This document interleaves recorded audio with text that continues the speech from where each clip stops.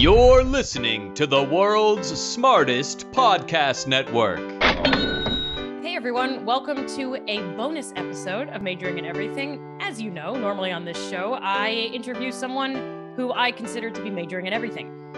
This time, I'm releasing this episode because I thought it was a cool conversation with thoughtful, smart people, and my listeners are thoughtful, smart people, and so I thought you might enjoy it. I did this as a guest on a crossover podcast between the Neoliberal Podcast and the Political Orphanage.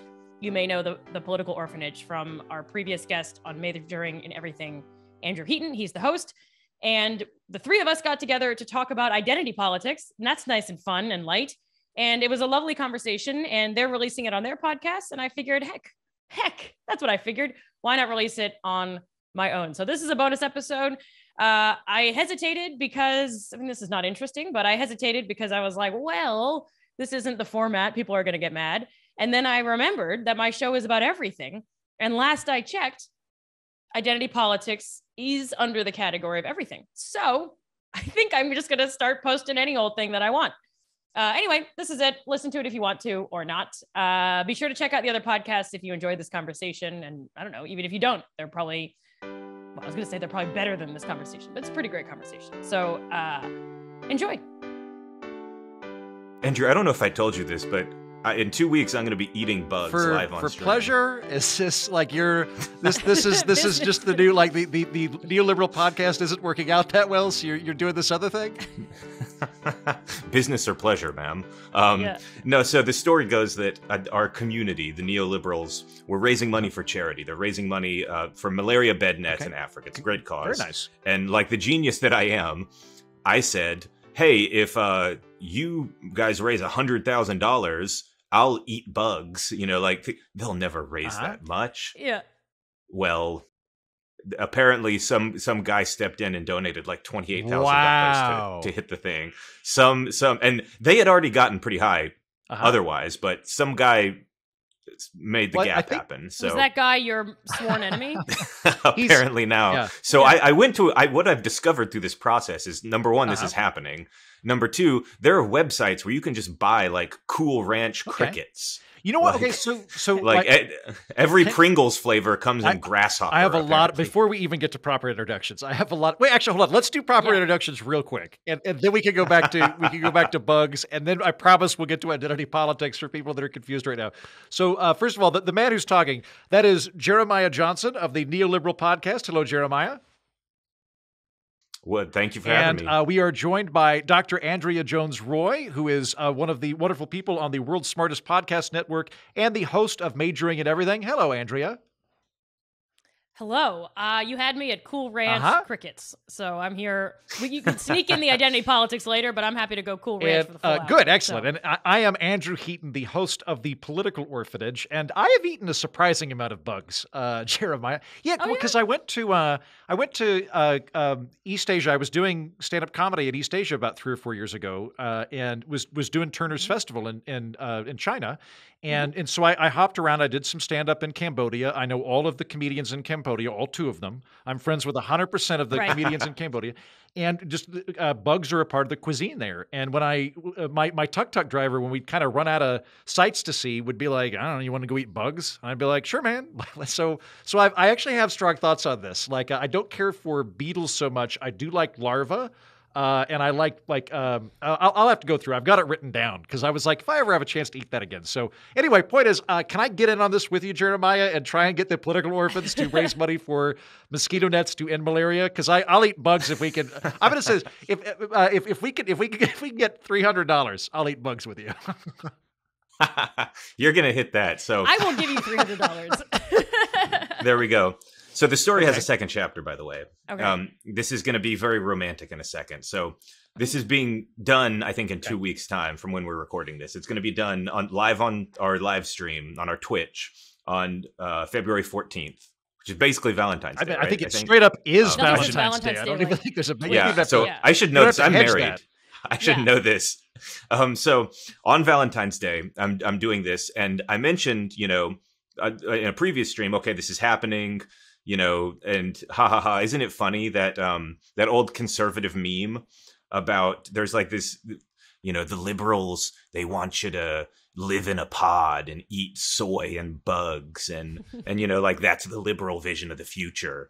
And I mentioned like it's actually pretty funny we're doing this because I live half a block from something called the Pod Hotel here in New York. Nice. And so somebody then donated $100 to the live stream and said, this is for you to get a hotel room at the Pod Hotel so you can literally be in the pod and eat bugs and like fulfill that vision of the future. I can think of nothing more romantic than you and your awesome. wife eating fried crickets Lady and the Tramp style on Valentine's Day. Andrew, I'm In the Pod I'm inviting Hotel. you. I'm inviting you to an illicit hotel to eat bugs. I'm down for this. So on Valentine's Day. And that sounds like some weird I mean, sex thing, You mean that is literally First as of all, possible. Jeremiah, I'm at a point in my life. I'm up for anything. Let's like I'm willing to try some stuff. I will be in New York though because I've decided I don't think I'm going to line up a date in Austin between now and Valentine's Day. So rather than being sad by myself, I'm just going to fly to New York, see my friends, go to Marie's Crisis, which is my favorite bar where I get to sing show tunes. So as long as I can sing show tunes after or before I eat bugs with you, I will go to your illicit hotel room. It's a plan. I think the It's a whole plan. night needs to be Great. live streamed. Excellent. We'll talk. We'll talk. However, we were going to talk about identity politics, and so I feel like while we'll work out the kinks on all of this, and I'll get the political orphans to maybe I should up the ante beyond 300 to like 380 or something. That said, we were going to talk about political identity politics. So for the kickoff for that, I feel like a good hook is President Biden and his forthcoming Supreme Court nomination. So Andrea, can you walk us through why that's in the news? Oh, I sure can. I was hoping for some more Cool Ranch questions, but that's fine. I can do this too. So President Biden has said that to replace the retiring Supreme Court justice, he will make sure that he appoints a black woman to the Supreme Court. And that, not surprisingly, has caused a lot of people to get very wound up in a lot of directions. I think so. I think you nailed it. Yeah. There's some technical language in there, so you tell me if I need to. Supreme Court Justice Breyer is stepping down. He's doing so as predicted for a normal Supreme Court justice, while there is a president of his party who's able to fill that gap. And so, unlike that RBG and Scalia went, no, we're going to run out the clock. You are going to pry the gavel from my cold, dead hands, and both of them made that work. But Breyer's going, no, I'd rather a Democrat appoint my successor. And yes, Biden came out and said he is specifically looking to fill not just the judicial role, but also to have a identity politics. He wouldn't say it this way, but to have an element of identity politics in it, and that is causing consternation. I think I'd put myself in that category, to be honest with you. I kind of when we get into this kind of thing, I'm at the point where I am fine with diversity being a tiebreaker. So that is to say that if there are 3 or 4 different qualified jurists that the president's looking at, and he goes, okay, well, 3 of these are white male Catholics, which is all of the men on the court at this time. It would be good to have somebody else's opinion. If they're all equal, I'm going to pick this other one to get an out. So I like that. I don't like the idea of that being the preeminent criteria by which to select the jurists. And I also worry that whoever's going to be in there now is going to be presumed as a diversity hire for the rest of their career, even if they don't deserve it, which is very likely because it'll be picked from the federal bench. Right. I think that's the main risk, and maybe it's not that interesting if I just come out and I'm like, Heaton's right. I agree with you completely. This is the first time on our podcast, right? Because it does do a disservice to whoever he appoints. And, I mean, Biden did something like this with the vice president as well. He said that he would appoint a woman, or he would, hire, what is the verb? Knight. Ask. Deputize? Knight. Lieutenantize. Deputize a vice presidential candidate who is a woman. And I think that in this case, it's even more specific, and it's a lifelong appointment, and it's such a fraught process. You can kind of make a VP whoever you want. You have to go through any Senate. I mean, there's an election. Just draw a name out of a hat like George Bush did. It's almost like he kind of played yes and with himself, and because it worked the first time, and I think it's a huge mistake. Well, so I agree with you guys in terms of it being a political mistake. I don't necessarily think it's actually a problem, like a real problem in a policy sense, or that anything wrong has been done wrong here. but I do think it's kind of a political own goal. What my liberal progressive friends tell me is, well, look, Robert Reagan. Robert Reagan, the great president. actor. Robert. Ronald Reagan Trickle-down explicitly Robinomics. promised, but he explicitly said when there was an opening, I'm going to nominate a woman. And Donald Trump, to replace RBG, explicitly said, I'm going to nominate a woman. And of course, people didn't get mad at that because there's a weird intersection of progressives can't get mad for the reason that it's a identity politics woman candidate. They can get mad for a lot of other reasons, that they think Amy Coney Barrett is Hitler in her views. In fact, they did get mad, but they were real worked up about that. Yes, they got very mad. Recall. Yeah, but it wasn't for the reason of that. And so, to the progressives, it seems very opportunistic, this anger about an identity promise being made. And I think they do have a point in that the standard is only going one way, and that there's one crowd who will get mad at this only under the circumstances that we just want to be mad at the other guy. We're going to take that excuse that we now have to be mad at the other guy. But with that said, I do think that it's just an own goal. There was some polling that came out. I think 76% of Americans didn't want this kind of thing to happen, for Biden to come out and say that it's going to be a black woman. And one of the best takes that I've seen is that, frankly, Biden should have been prepared for this. Biden should have known that there's a really high chance Stephen Breyer was going to retire. He should already know who he's going to pick. And rather than say, I'm going to pick a black woman, he should just say, I'm going to pick, I think one of the prominent ones is like Ketanji Brown Jackson or something like that. He should say, I'm going to pick Miss Jackson. She's an incredibly qualified judge, and she's, nobody can doubt her credentials. Here's all her Ivy League and credentials. Just say her name rather than saying, I'm going to pick a black woman. Go ahead and say the black woman. Have a little bit of a magician's hand feint of, Breyer is going to step down? Well, we're going to assemble a crack shot list of 10 justices. Don't know who it's going to be yet. They're all going to be really, really good. Happens to be this lady. We picked her based on qualifications and qualifications alone. However, she's also these things. I think that would have been more politique. There's 100%. political jujitsu here where, because of what he did, because of the way he said it, now it's very, very easy to criticize. And people who don't pay attention to the news will kind of get upset about it. And this is small potatoes in the end. Like, this is not going to decide the 2022 midterms. It's not going to decide the 2024. But it is a little bit of an own goal. Mm-hmm. The jujitsu is that if you just say her name, and if you say, I'm nominating Ketanji Brown Jackson, then criticism becomes directly at her. And that's way harder to directly criticize her particular record, because it makes you look like more of an asshole go after her. Another thing that it does, and let me say, amend something I said earlier where I said, I think it's a mistake. It's a mistake to say it the way he said it. I think appointing a black woman to the Supreme Court is a great move. And I agree with both of you that if he had just come out and said, here's a great candidate, let's go, that would have been a totally different scenario. But I think another risk is that it pits, and black women listening to this, please tell me if I'm wrong, it pits black women against each other. The same way when he said, okay, I'm going to nominate a woman as a vice president, all of a sudden we're thinking of this pool as citizens, we're thinking of this pool of like 5 possible women it could be, and it becomes this weird competition between the leading political women in the country.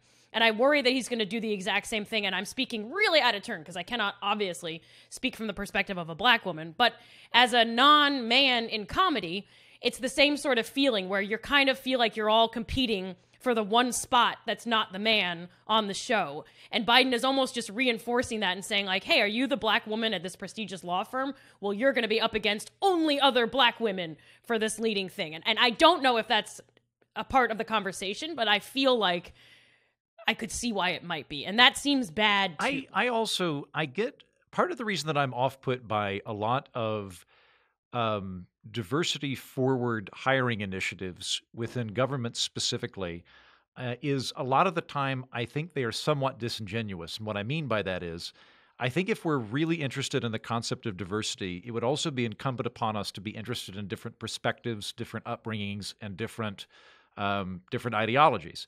And my anecdotal experience is You're saying that the court, which is 100% Catholic, Jewish and Catholic and 100% Ivy League, I think every single one of them has gone to Harvard or Yale. I think that's all right. Yeah. And you know what? It might actually not be correct anymore. It might be 8 out of 9 now. But there was a point where every single justice was either Catholic or Jewish, and every single one was either Harvard. I believe that is still the case because Barrett is also Catholic. That's an example. I mean, I'll say it's a little bit different with the judiciary specifically because the judiciary is not and should not be making policy. It's not the job of the judiciary to attempt to sculpt American society based on their life experiences. It is 100% their job to interpret the law as it is. And I think that yes, that is straight up. I mean, I would challenge that. Also, I realize that saying the whole Catholic and Jewish thing makes me sound like an 1800s style racist. Right? I should point out that I come from an extremely Irish Catholic family. Yeah. But like, I'm not doing the no Irish need apply thing. I think it was clear that you were. I just want to challenge you. No, challenge away. I want to challenge real quick though, because there is a view of the federal judiciary that is, well, we're umpires. We're just calling balls and strikes, and it's very non-passionate. And well, that's a political stance, though. That is a story the judiciary loves to tell about itself. But in a lot of senses, when you have a court that is trying to interpret the constitutional nature of how speech is regulated on the internet, and you have like people seriously writing sentences about how the founders would have interpreted text messaging. Yeah. Like that's nonsense. You're coming up with your own principles for what the law should be. You're not really at that point. You're so removed from constitutional questions as James Madison would have understood them. What would James Madison have thought about OnlyFans? Like that's stuff that comes up. And I would listen to that podcast episode, by the way. And there's no concept of calling balls and strikes anymore. And you see this more and more, that there is a defined conservative camp and a defined liberal camp, and they're not exactly consistent in.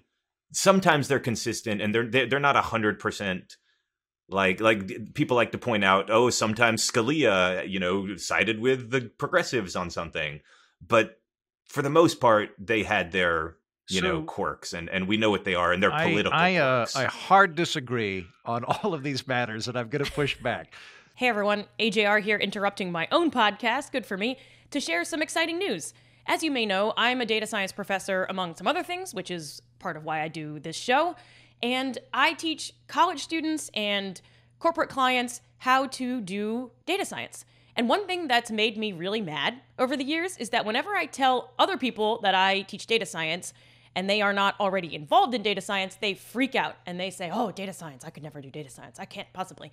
And that's so sad to me because everyone can get involved in data science. It's super fun, it's interesting, and we need your wisdom in data science, I promise. So I am putting on a show called The Data Science Spectacular. It's on Tuesday, March 1st at 7 p.m. It's at Caveat Theater in New York City. You can go to www.caveat.nyc for tickets, or you can go to my Instagram or Twitter at Jones-Rooy, JONESROOY, for links to get tickets. And it is in person and it's live stream, so you can watch in any form that you want. And I think the live stream tickets give you access to the show for a few days. So even if you can't make that time, check it out and come join me in the wild world of data science. There's going to be comedy and circus as well.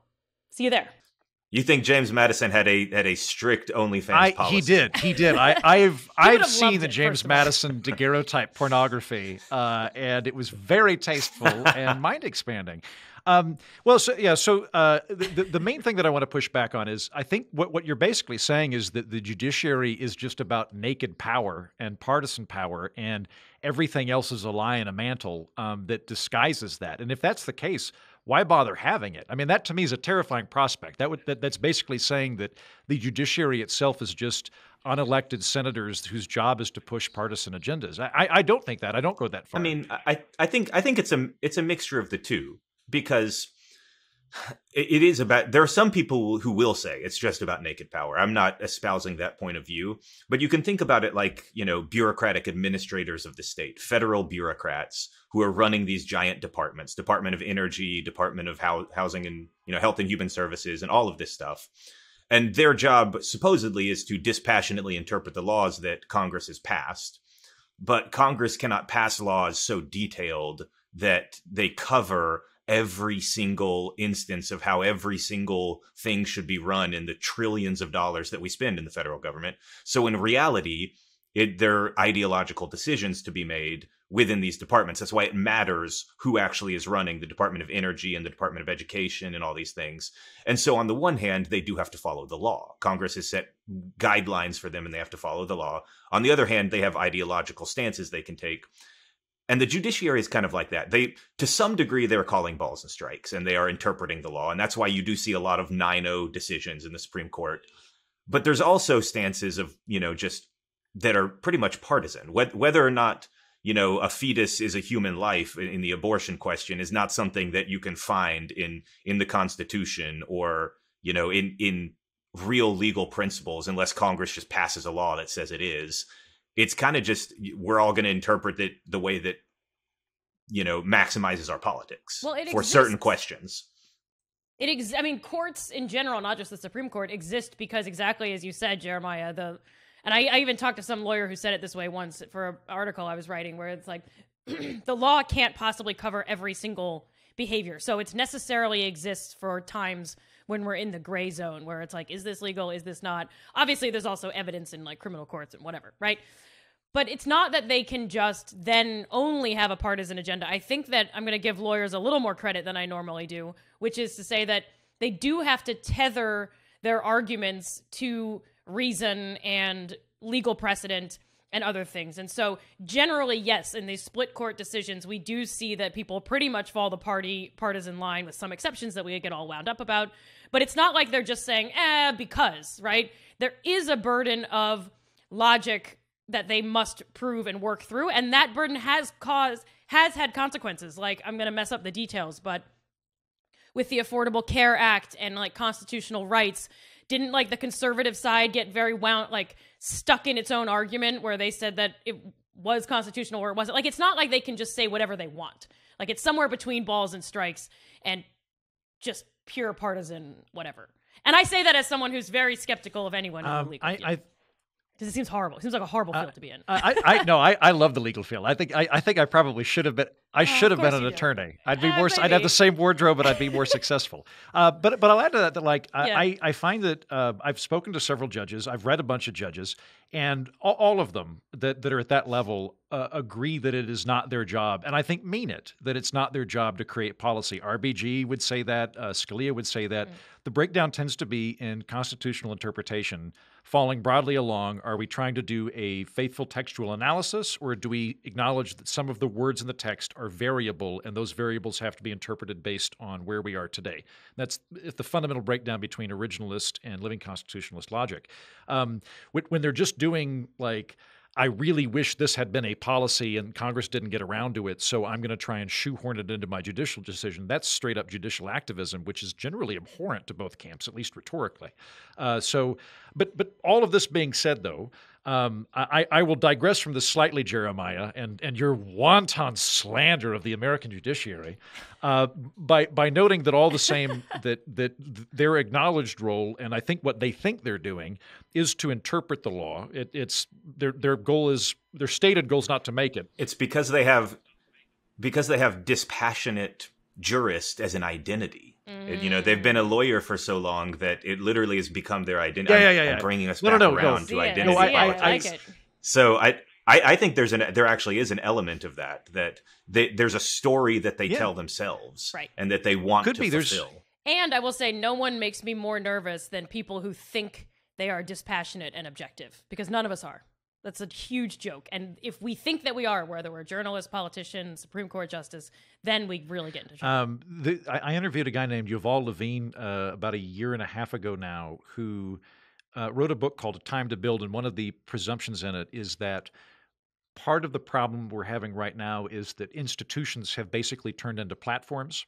That it used to be that you went into an institution with the idea that to some extent the institution was going to mold you and professionally sculpt what you were going to do based off of the criteria and norms of that particular profession, i.e. journalism, Congress, whatever, and that we've moved away from that to where people kind of become their own thing. And I think that could well apply to what you're talking about, Jeremiah, with identity with the sense of identity being somewhat inbuilt by virtue of going through a judicial process or something else.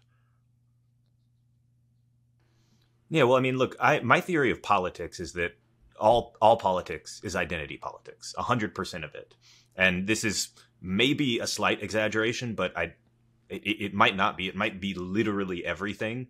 And, I think about the Federalist Society, if we're sticking with, nominating someone to the Supreme Court, that becomes an identity that people take on, that, progressive is an identity, socialist is an identity. If you want to get into broader politics, gun owner is absolutely an identity in the United States. And so when people say identity politics, they usually mean it in this current Joe Biden sense that, Black people care about race issues, or women care about, women's rights or women's health access issues.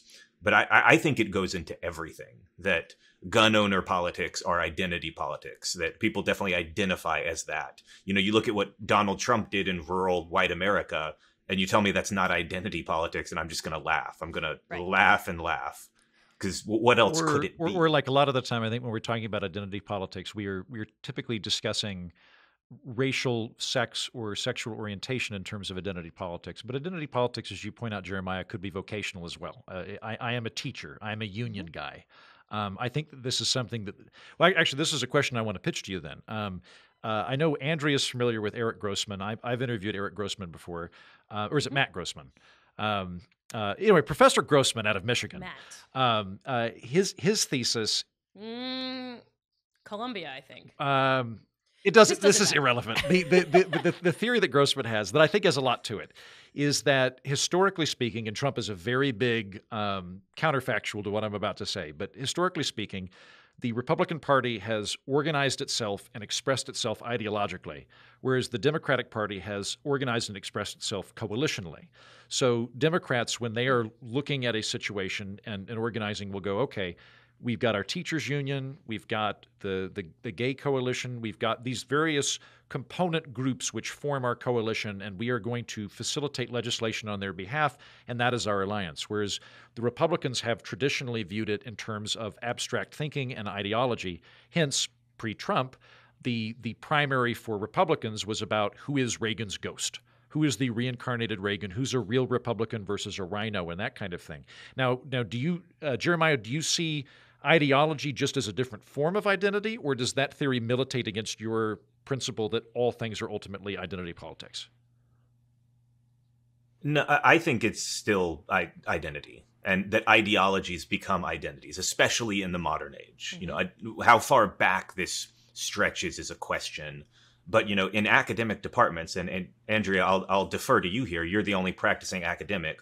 But in your field, there are people who have bitter disputes. And there will be like in linguistics, which you're not a linguist, but in linguistics, there's the prescriptivists and the descriptivists. And those academics absolutely identify as one or the other. And, in foreign policy takes, you'll have the realists versus the internationalists versus the social constructivists, the liberalists versus the Marxist, and these camps have bitter disputes, and they absolutely identify as one thing. And they love the people in their in-group. They hate the people in their out-group. They all have sacred texts the same way that a religion would. And you look at things like even labels like socialist. The modern socialist is somebody on Twitter who has a rose emoji in their handle because it's a way to signal that I'm in the in-group and you're in the out-group. And there's literally a whole list. There's a whole list of like political emoji ideologies that you can find in these conversations. The neoliberals all have globes. The tankies have hammer and sickle emojis. I've got a top hat. The DSA kids have a rose emoji. Like there's YIMBY emojis. The YIMBYs have an avocado. Like literally things like I'm a YIMBY is an identity to people now. Yeah. And I think it goes all the way down when you think about being a neocon in foreign policy. It can be an identity when you believe it. And like we're all I guess my theory is that we're all a bunch of overlapping identities that just inform who we are. If I pick out somebody like Andrea, you know, you're white, you're a woman, but you're also a comedian, you're also a professor, you're also a performer. And, you know, academics have as the part of their identity, I am a college professor, I'm an academic. That's deep in your soul, part of who you are. Oh, you know, when you're a comedian, when you're a comedian, Andrea, you're that's a comedian. Deep I just want to throw this out. You're an ethnic comedian. I'm sorry. That is deep part of my soul. So my soul is turning in its grave at that. But so, hang but on. Okay. I view all of us as basically these overlapping identities. So you're everybody's. Go ahead, Heaton. Jeremiah, just to make sure I understand, everybody's kind of a Venn diagram or a Jackson Pollock painting of overlapping identities in your worldview. Yeah, and a lot of politics is determined by which identities can be activated. You know, are you activating the identity that says, you know, I'm anti-abortion, or are you activating the identity that says I'm a black voter and I don't trust this other party? Because there's a lot of black voters who are anti-abortion, and it's a battle for which identity gets activated. Andrea, I think you should respond since we mentioned all of your ethnic groups a moment ago. Do you want to weigh in before I do? Yes, I think so. All right, great. I'll weigh in first. So I feel very torn about whether I even need to bring this up, but because you have listeners who've heard me spiel about my own identity, I do not identify as a woman, but that brings up something very interesting, which is there's no way for you to know. No. Apologies, by the way. No need to apologize. But I bring that up because one's identity on the inside and how other people see them is also a whole complicated thing, and there are distinctions. But more than that, and I'm really, honestly, am such a coward about the whole thing that had I not been on Heaton's podcast, I wouldn't have even mentioned it, so great. But what's my point? My point is, we think about identity in a lot of different ways in political science. And I was, in anticipation of this episode and this conversation, I was thinking about how we talk about it in political science. Because when we hear identity politics out there in the world, it is, and I think one or both of you touched on this already, it is usually meant as like a dismissive, you know, anti-woke conservatives being like, oh, these liberals, right, with their identity politics. I think as a shorthand of saying, you're not paying attention to what really matters. You're throwing out your race or your gender and making that the story, and it shouldn't be the main story, right?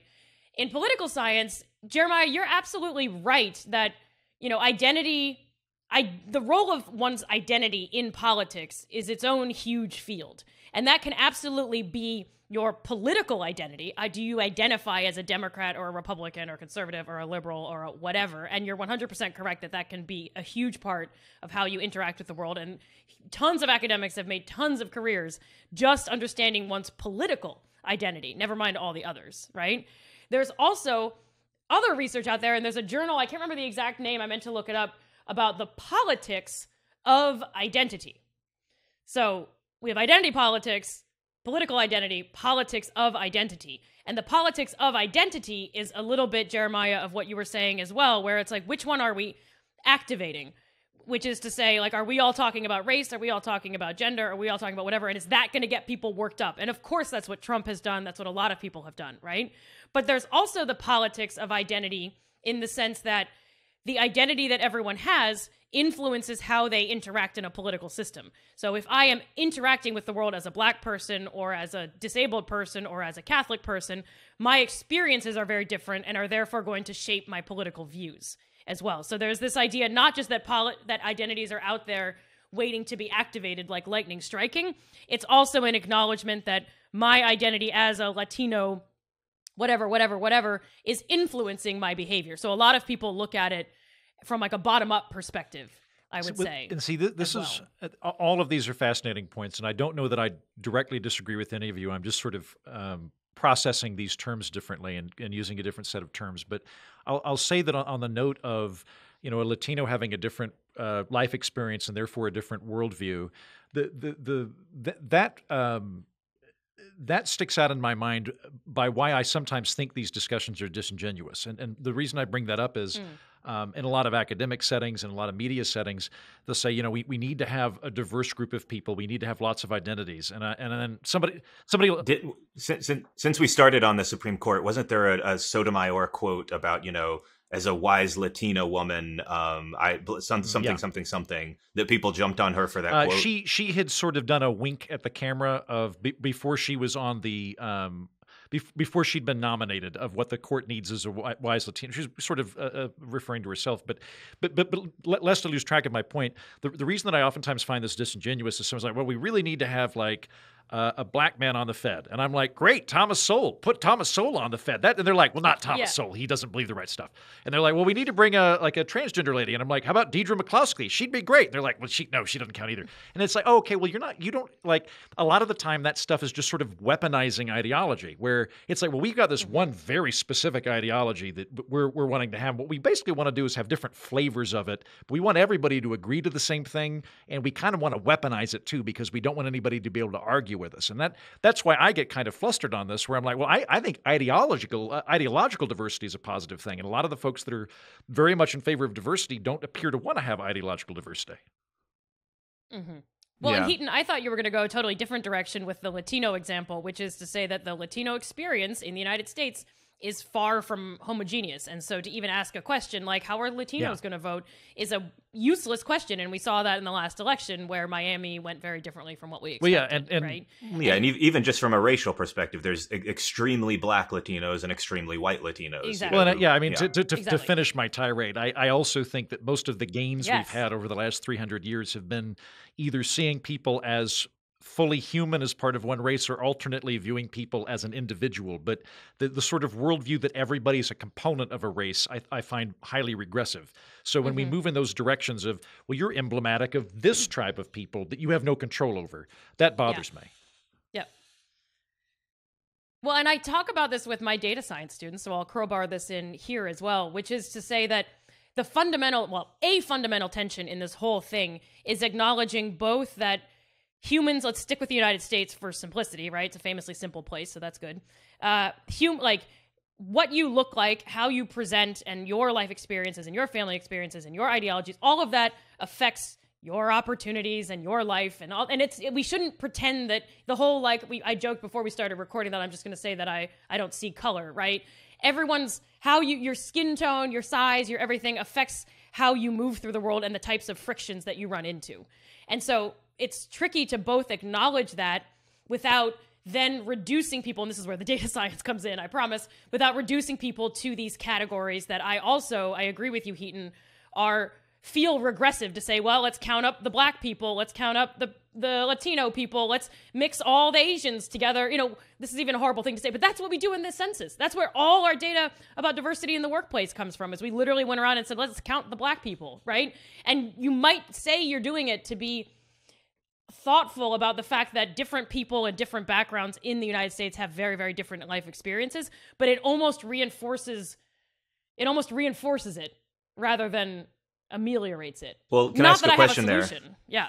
So the French take a very different approach to this, because you mentioned the United States. We literally have a census. We ask people about their race and about whether they're Latino or not, which is a weird, separate, semi-racial question that is separate from the other. It's always phrased, are you white, non-Latino? And I'm like, what? But I guess I'm that thing. Yeah. Yeah. Yeah. Well, go to Cuba and you'll see why, or the Spain, Dominican Republic or whatever. But,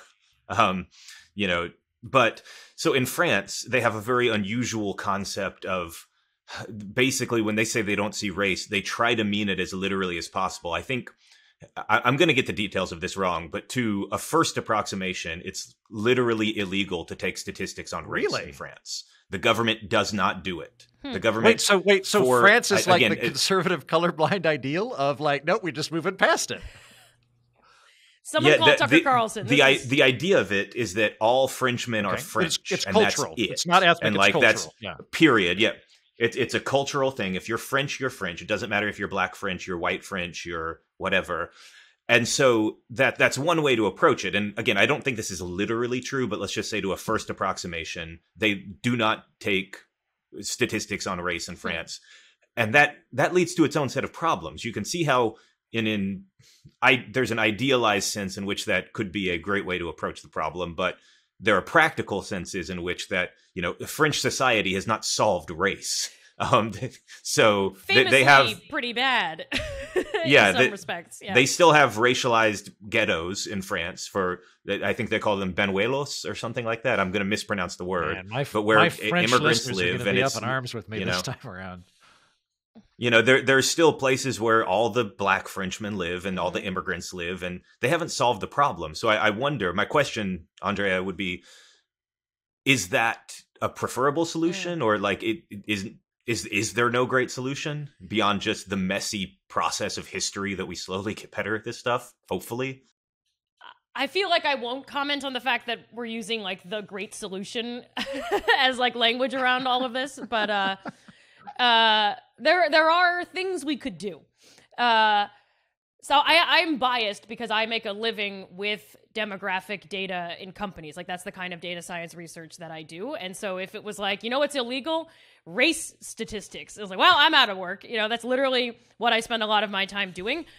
I don't think that that's the answer. And my reasoning for that is that in the US, we do have protected categories that you cannot ask about. And so while we can ask about race and gender, and in some cases you have to if you're a company over a certain size with a couple of other things, I've helped companies design and execute diversity, in quotes, surveys where we look for various things, but we try to go beyond just what does someone look like. We say, did your family struggle with money growing up? Are you facing student debt? And we wanted to put some things like chronic illness, mental health, disability status, and a lot of other questions to better understand what was going on and underscore that diversity at this company means 25 different things as a starting point. And their legal team at this particular company was like, you cannot ask about a number of things. And two that really stood out to me were we cannot ask about religion and we cannot ask about disability or mental health type stuff. And that was over two questions, but they kind of lumped it into one. HIPAA, probably, right? To an extent. Though if you're self-disclosing, it's something. But they were like, they're protected categories. And so the risk is that if the company knows that you're Muslim or you have depression or whatever, then the company could be held accountable for discrimination and thus could get in trouble if they fire you because you can say, well, I told you I was Muslim and then you fired me. And that really stood out to me. So we just deleted those questions and we didn't ask those things and we asked other stuff. But it is interesting because it means the company has no idea where they are on religious diversity or mental health diversity or whatever else. And so they can't address the issues or do anything to support. Maybe everyone in the Florida office has anxiety. You could do something to help them. Whether that's the company's job is a whole other question, right? You can't acknowledge religious holidays in a way of inclusivity, all these other things. And so the French example just sounds to me like that applied to the question of race. And I think in the short term, it certainly resolves a lot of ugly categorizing and counting and arguing. But in the long term, it just means you're not doing anything about it, right? It's like almost the same argument that Trump gave when he was like, well, let's just not do more COVID tests. I'd like to put in to split this, though. I think we can make a distinction between diagnostics and prescriptions based on race. Diagnostics based on race can be very helpful. Prescriptions based on race scare me. So a diagnostic based on race would be going, we know that poverty is much more correlated with the African-American experience than the white experience in the United States. Okay, that's a useful thing to know. And there might very well be systemic racism still in place. I will argue there is. Jeremiah, we can go on a tirade together about zoning laws and about stuff in Los Angeles specifically. I know that we're on board about that. And we go, okay, that is something that's having that effect there. Once we get into the prescriptions, though, that's where I go, okay, yay, France, right? So if we're going to go, we are therefore going to give rights or privileges based on people's race in order to try and rectify this gap. That, to me, is frankly abhorrent. I don't mind changing the system. A lot of the time we need to reform the system, but I want it to be universally applicable to everybody without awarding rights or privileges based on something beyond their control. And for that reason, I'm more concerned when we get into that kind of stuff with having government action more correlated with socioeconomic identity than with racial identity, because I'm more concerned with the people that are just impoverished and suffering, regardless of whether they're a white guy in a trailer park or they're a black guy in an inner city, than something that is phenotypical and not something they can control. Yeah. So let me say two things about this. I think the first thing is that it's a lot easier for people who are on the political right to kind of take that stance, because the political right does tend to operate more around what I would call ideological identities. This is as opposed to race or gender or like identifier identities, inherent characteristics. And I don't think this is because they're necessarily better people. I think that in the current iteration of our politics, it's simply because you can't literally come out and say, I'm the white person who's advocating for white people and white people only, and I'm the straight. You can, but it's going to marginalize you. Even Donald Trump doesn't come out and say that, even though he winks at it in 50 different directions. Even Trump will not literally come out and say, white people, care about me. Because it's just taboo in a way that saying I'm trying to represent black people is not taboo. Saying I'm the representative for all white people is very much taboo. And you can make similar arguments for straight and man and things like that. So it's more convenient for people on the right to make that argument because they already can't access that. So they'd prefer that nobody be able to access that. And there's good reasons for that imbalance historically. The history of the United States is by and large a history of white supremacy. And that phrase makes people uncomfortable. But, for the first 200 years of the American experience, we were a slave society. We had racialized slavery. And then for, another 100 years after that, we had institutionalized racism where Jim Crow laws and all that kept black people down, literally. And now for about 60 years past that, we haven't had formal legalized racism, but we've still had discrimination and a lot of things that lasted up into the present day and still kind of continue. And things have gradually gotten better over time, most people will tell you. But I just want to point out, number one, there is a reason that people feel the need to say, like, I have to speak up for black people specifically. And you could do the same thing again for women, that for most of history, it's been shittier to be a woman than to be a man. And there's reasons people feel like they have to speak up specifically for women in a way that it's kind of taboo to speak up for men. So I don't know. I want to point out that while in the abstract, I agree that it's better to go off fundamental principles than it is to say, like, let's just help this one group of people. There are valid historical reasons why people have felt compelled to do that. Yeah, is the only thing I want to point out. I mean, I think you can certainly look and go, okay, there's multi-generational impoverishment that's gone on with certain communities in the United States. African Americans were, after slavery, discluded from getting mortgages and things like that, which meant that even after they've been quote unquote liberated, they were not getting the same multi-generational wealth accumulation that a lot of the rest of that's all true, right?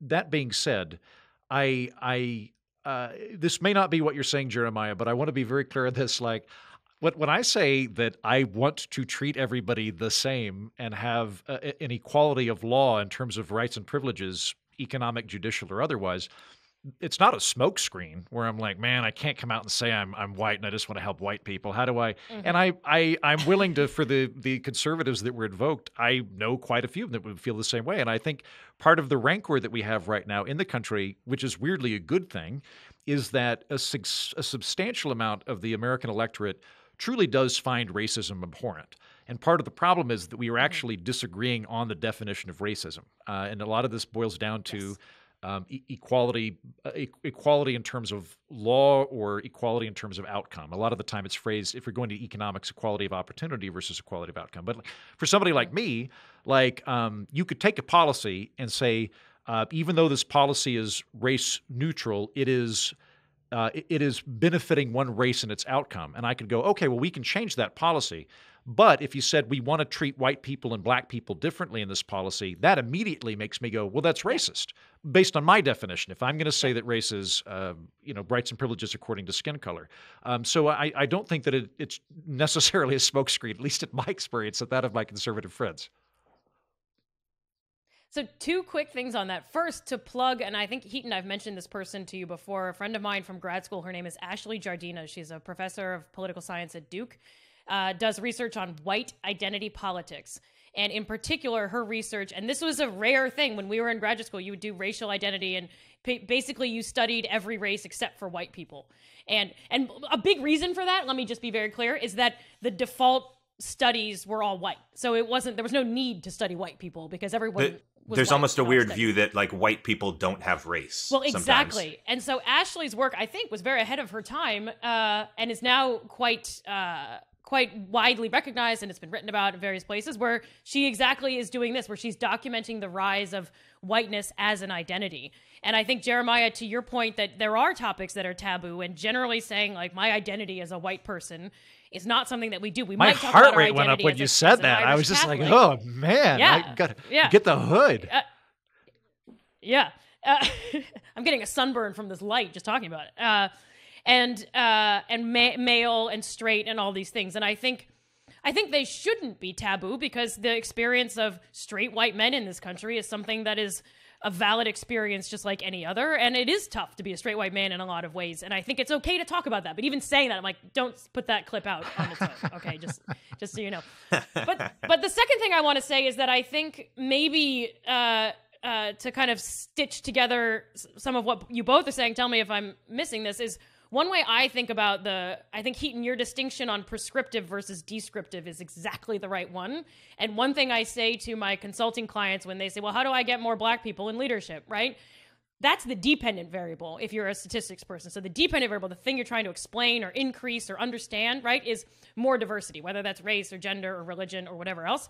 And then the independent variables are the levers that might cause that to go up. And so often what happens is companies get fixated, which sounds like Joe Biden has gotten fixated, and a lot of us have gotten fixated, and that's when we say identity politics, is we're just trying to move the dependent variable without adjusting any of the structural, systematic, legal, policy, opportunities, and all these other things that actually could drive that up. And a similar analogy, and I am not a nutritionist, and I'm going to sound like I'm fat phobic, but a similar analogy is if you're trying to lose weight, don't focus on what's on the scale. Focus on what you're eating and what you're exercising and what you're blah, blah, blah, blah, blah. Like, to me, that's the analogy. It's like you get hyper focused on what the scale is saying or how many black people are on your board or your C-suite, but you never pay attention to what's actually causing those numbers to change. And that, I think, is do the describing as a level of accountability, and then I say to companies, like, set those numbers aside and look at them again. Andrea, can I give you an example of I think what you're talking about to make sure that because that's a powerful concept that you just outlined for us. So somebody like me who is inclined to have neutral policies in regard to identity, I think can be mistaken in terms of the outcome. What I mean by that is if we had zero parental leave at a company, there's just no parental leave whatsoever. That is a gender neutral policy because there are no rights or privileges. So by my standards, that would not be sexist. However, somebody could rightly come in and say, while being true, Heaton, disproportionately, the pregnancies which happen at our company are held by women. So even though the policy is gender neutral, the outcome is not gender neutral. To which I would respond, okay, well, the gender neutral way of having this policy would be to have parental leave as opposed to maternal leave or something like that. But I can see how, but the dependent variable would be the women are not advancing in the company because there is no maternity leave. Exactly. And then the Heaton colorblind gender neutral solution would be, okay, everybody gets parental leave. That way we don't have to award rights or privileges based on gender. The other thing that pops at which a lot of companies which are I doing, think and is the equitable helpful. way to handle it. The other thing that pops into my head, Andrea, because we're in the world of comedy, I don't know how many improv friends you have, but I being an amphibian, straddle the realms of both stand-up and improv. And I started in improv, so I have a few UCB, the Upright Citizens Brigade, would just flagellate itself constantly on how racist it was for the lack of people of color in the ranks. And I would come in and go, this is literally the most like neon woke environment I've ever been in my entire life. And it was, I looked at it and I'm like, I think it's probably socioeconomic and like all these things where I was looking at this going like, it's not. UCB costs them Right, it's not because you guys are racist. It's because pretending to be a beaver at a classroom at 2:00 on a Thursday is something that white people that went to private schools tend to do. It's not something that somebody coming out of. I want to hear the continuation of that story, by the way. Yeah. So I've been monologuing for a minute. Jeremiah, I'll let you get a word in edgewise about some of these distinctions. I mean, look, I don't worry about this too much, honestly, because when I think about the grand questions of identity that I think are important in American politics, the fact that Joe Biden has made this explicit promise to nominate a black woman, I think it's kind of a little bit of a political own goal, but like ultimately, I don't think it's a bad thing that it's happening. There are plenty of qualified black women, and there's never been a black woman on the court, and sure, fine. To me, the Supreme Court is more of a thing where it's not really a question of nominating the best person. It's really like there's a bar you have to clear, and there's probably 25, 35, 45 people who clear that bar. They have the requisite academic and judge experience and pass the bar. Anybody's going to be qualified. Mm-hmm. And so you can pick from among that pool, and it's not like one of them is so much more legal than the other one that I don't know. To me, it's more, did you clear the bar to be qualified rather than there is a single best candidate. So, with the people he's looking at, I think it's fine. I guess when I think about how identity works in American politics, I've kind of just moved on to the broader questions of the way that tribalism has taken over everything that's not just your race and your gender. Tribal politics go back as far as literal tribes of cavemen hitting each other in the head with clubs. As long as human history has existed, there's been tribalism. But the way that it's taken over everything these days is an interesting thing where, I talked earlier about like the emojis on Twitter, which is a little funny to talk about, that there's a Yimby emoji. All the Yimbys put an avocado in their Twitter bios. But that's a real thing. And we have this increasing phenomenon where everyone has an identity based on what they believe rather than just their immutable characteristics. And this comes with every form of tribalism. It means they have an in-group and an out-group. It means they have people they hate. It means they have sacred texts. Even if you're a neoliberal and your sacred text is Why Nations Fail by Darren Asamoah and James Robinson, that's awesome. There's literally awesome. Like, there's songs that people sing. The rationalist community has literal songs. I remember there was Julia Galef, who I know you've had on your show. I'm a big fan. I really like Julia. I wrote a book called The Scout Mindset, and she talked about how like breastfeeding mothers got into these giant culture wars with non-breastfeeders. She talked about how Bayesian statistics people had literal songs and chants that they would use against non-Bayesian statisticians. There were songs about Bayesianism. And tell me that like tribalism is not taking over everything.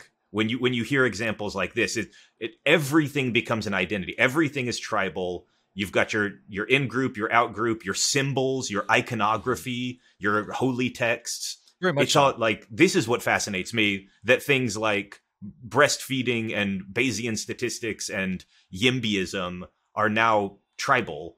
And I spend most of my time trying to figure out what that does to modern back politics. At you. Yeah. So Heaton, you have a few thoughts on tribalism. I happen to have written the rough draft of a book tentatively titled "Tribalism is Dumb," which I hope to find a reputable publisher for. Well, the world is going to be dumb then. Yeah. It's everywhere. It is, and it's a great point you bring up, Jeremiah. And I almost wish just for people that had a similar reaction to the word identity politics that I did, if we just said political tribalism, which is more or less the term that you're using it in, it would have had a slightly different intonation at the beginning of the program. But I'm with you on this. I think we have become very tribal. Having put in a lot of thought on this, I don't think you can eradicate it. I think this is my theory. I think tribalism is basically like horniness. That is to say, it's innate. It's not something that Andrew is this a you problem or? Let me rephrase. Is this about Valentine's Day again? Tribalism. We'll go back further. We'll go back to the bugs.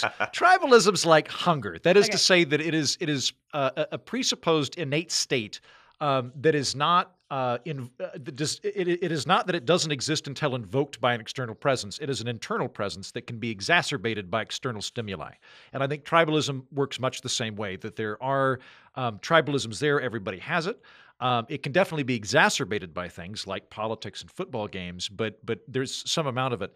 The trick to me seems to have a Venn diagram approach to life. I think that that's the way to do it, is almost to take like a Montaigne, like balancing against itself type of thing. If you have a unitary monoculture identity, you're going to be insufferable at cocktail parties. I don't want to hang out with you if you only have one identity, because that's the only thing you're going to want to talk about. And the other problem is you're going to see the entire world very likely as a conflict with somebody else. Politics is the worst because politics is inherently Manichaean. Politics is predicated on my tribe's animated by beating your tribe. Whereas like the Can I jump in here for a sec? Just to reinforce a point you made. Ezra Klein talks about this in his book Why We're Polarized, that one of the reasons he thinks that America's become more polarized and a lot more, our politics is more poisonous these days, is that while we used to have overlapping identities that conflicted, you know, you would be a Southerner and a Democrat and a conservative and a Catholic and a labor union, you know, and a Catholic and a labor union guy. And these would kind of pull you in different directions. You know, you're a rural conservative man that kind of predisposes you one way, but you're in a labor union. And, you know, in your county, the labor unions have always gone Democratic. That pulls you another way. That's what American politics used to be like.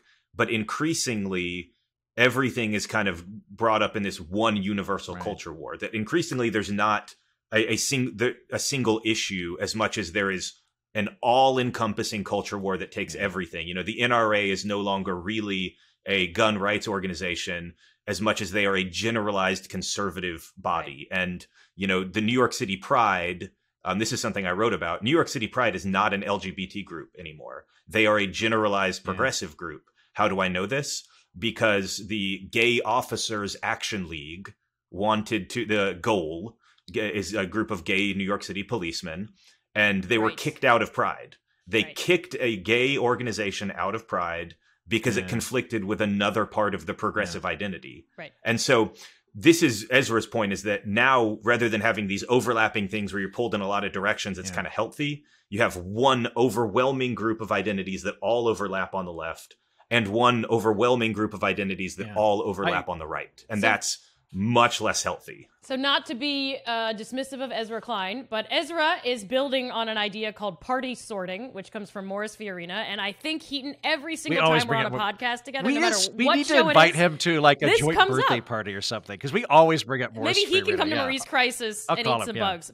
But that's the idea, right? Is that we used to have liberal Republicans and conservative Democrats, and we all had more overlapping stuff, and so we had things that we could agree with each other on, and now those things I think that Ezra Klein's point, which I agree with Jeremiah, I think is kind of that on a macro level, because it would seem to me that he did build on it. If you were to go back 30 years ago into certain parts of the United States right now, I mean, it's also worth noting that we all work in media, or we all work in politics, academia, or media, which tend to be very sorted areas where people really think about this stuff, if not are living in an echo chamber.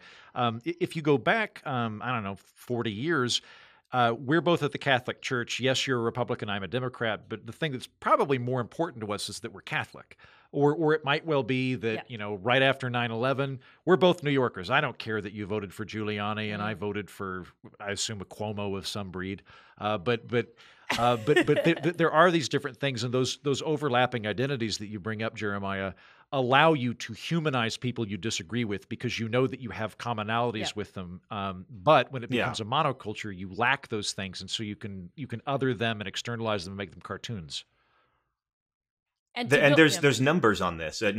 Just to say this very quickly, you can put data behind this. That what percentage of the time does a state that votes for a presidential candidate elect somebody different to the Senate, or a congressional district? How correlated is Biden's performance in a congressional district with whoever the Democrat candidate is?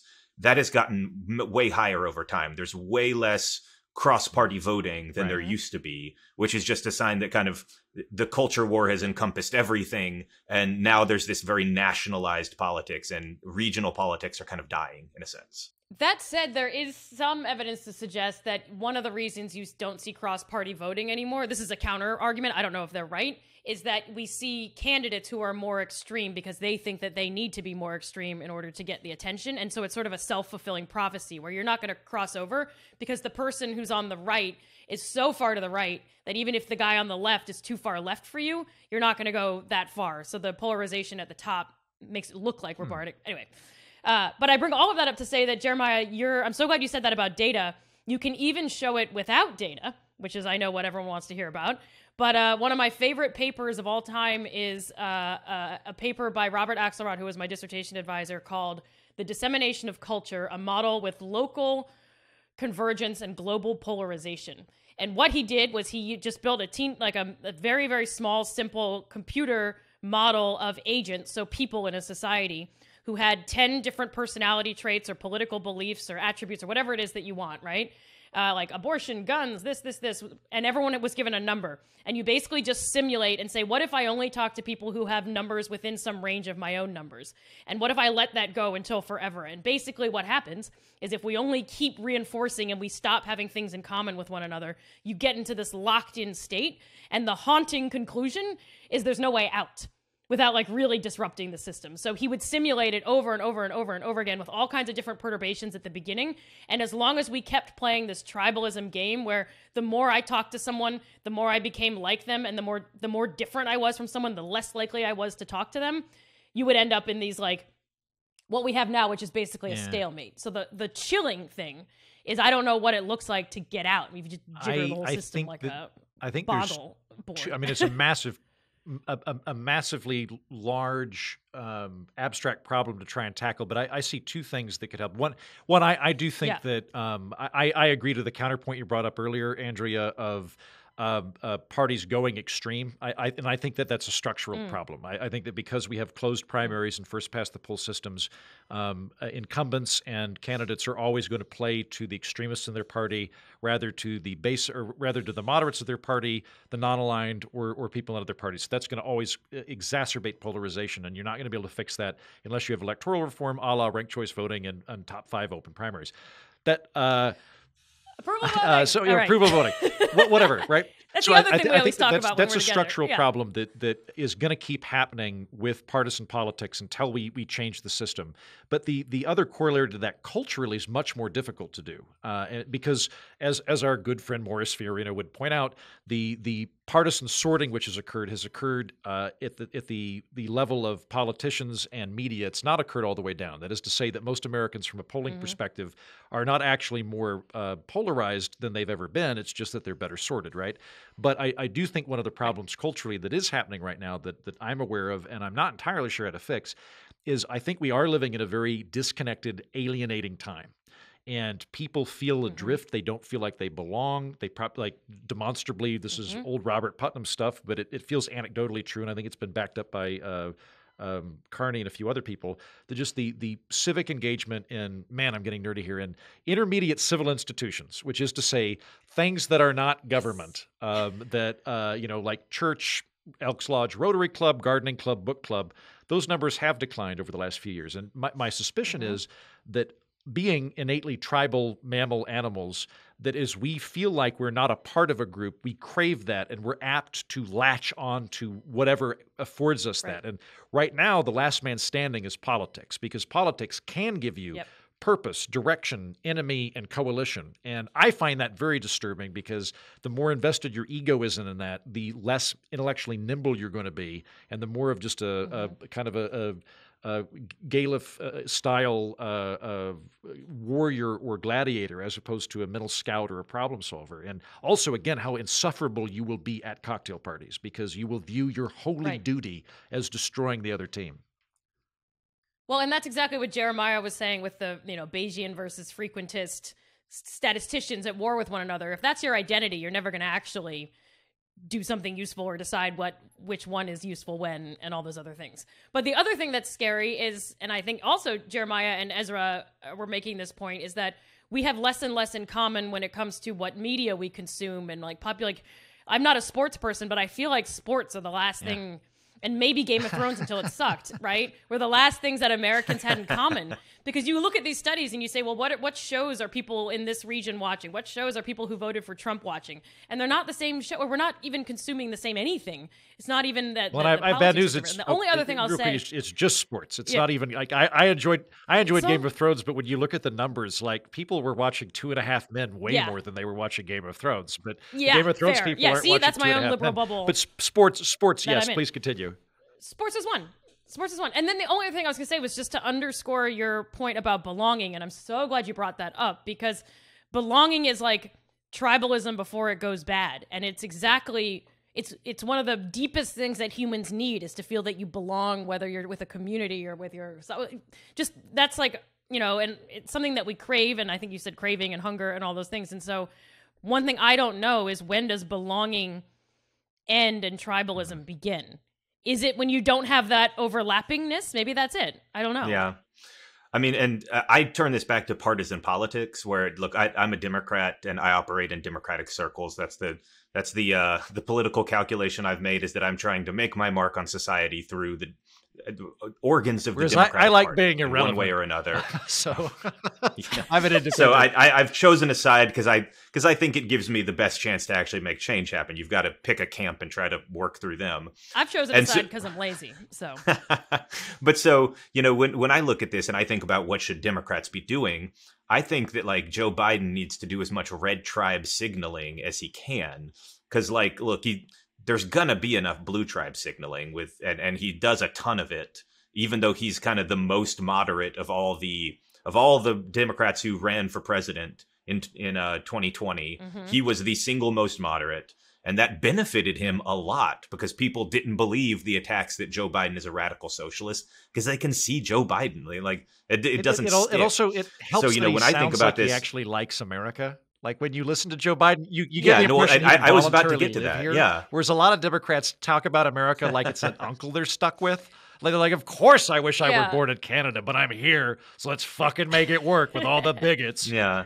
Well, see, I love that, like, I think we need Democrats who embrace a sort of liberal patriotism that, like, I think it's really dangerous for America if patriotism becomes a thing exclusively on the right, or if it becomes a thing where, to be patriotic, people accuse you of nationalism.